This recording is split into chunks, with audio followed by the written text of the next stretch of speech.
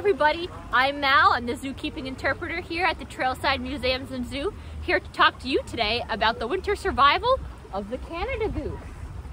Now, the Canada Goose is probably best known for its fall migration. So September, October, these guys are going to be flying south from their native land of Canada here to overwinter in the United States. Now, the reason they do this migration is primarily for food availability. If the ground's covered in snow, they're going to have a lot more of a difficult time foraging for food. So their migration can be up to 2,000 to 3,000 miles long. And in a 24-hour span, these guys can go up to 1,500 miles. Now, these guys don't go super fast when they fly. They're going at about 30 miles an hour. These are big birds weighing up to 20 pounds, so it's going to take a lot of energy to get them off the ground and into their migration. So they have a couple specific strategies that they use during their migration to get them south. Now, most migratory birds know when it's time to migrate instinctively. They get this sort of restlessness in the fall that the field of ethology calls Zagunru! I think that's a very fun word. Fun fact that animal behavior was actually first studied in Germany. So you get a lot of fun German words in animal behavior. But geese don't get Zagunru. Instead, they judge when it's time to migrate, when it's getting cold, when the food availability is running out, and they'll make a decision all together as a group that it is time to migrate, and they'll signal to the flock that it's time to go by pointing their beaks up to the sky and honking. These guys want to wait for the right weather conditions to migrate to save as much energy as possible. So they're going to wait for a tailwind coming from the north that's going to help them ride down to the south. Another thing these guys are going to do to save energy is flying in that distinctive V formation. So that's not only to keep classy good looks with these guys, that's actually to save energy, and it's actually called vortex surfing, which sounds like a sport that I'd want to try. So the way it works is the bird in the front, he's not getting much out of it. He's clearing the way and sort of creating a wave for the other birds to coast off of. Imagine that the air is like water. Now, air's a lot easier to move through than water, but there still is some resistance.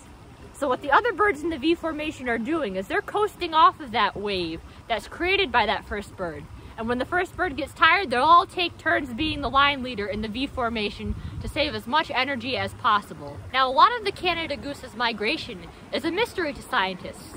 We don't know exactly how they know how to get where they need to go. The major theory right now is that they are navigating by landmark, and the migration route is taught to them by older birds who have done the migration before. These guys can live up to 24 years, meaning that they're going to make the same migration 24 times in their lifetime. So the older birds teach the younger birds where the rest stops are along the way, where they can stop to feed and refuel, and where they need to go for the winter to overwinter. Then, in spring, they do it in reverse and fly back up north to their breeding grounds. Now, not all Canada geese migrate in the winter. If there's enough food around, they'll stick around for the winter. And they have a couple of adaptations for dealing with the cold weather. First is their waterproof feathers that keeps their down and their skin from getting wet when they're in the water. They have a gland at the base of their tail called the preen gland. They're going to use that to spread a waterproof oil on their feathers, and that's what's going to keep them dry. And underneath their primary feathers, they have a soft, fluffy down. Now, goose down is actually something that we humans use to insulate our jackets. So we already know that it's a good insulator. These guys are going to line their nests with it to keep their young warm, and they're going to keep themselves warm from the cold. Lastly, they have countercurrent exchange in their feet. So if you see a goose standing out on the ice and you're wondering, how is he not frozen to that spot? That's because of the blood flow in his body is keeping his feet warm. So while his feet are out in the cold, that blood flow is going to its body cavity where it's reheating and sending fresh warm blood to the feet, keeping the feet unstuck from the ice. Now, with climate change and urban expansion, we are seeing changes in the migration patterns of Canada geese. More urban areas where these guys can overwinter in ponds or on golf courses is creating more habitat and food availability. So the need to migrate becomes less.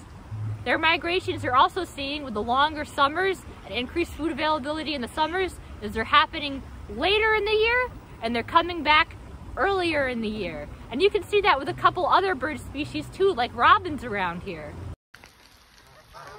I took some time to interview the geese at Trailside on their opinions of spending the winter here. Here's what they had to say.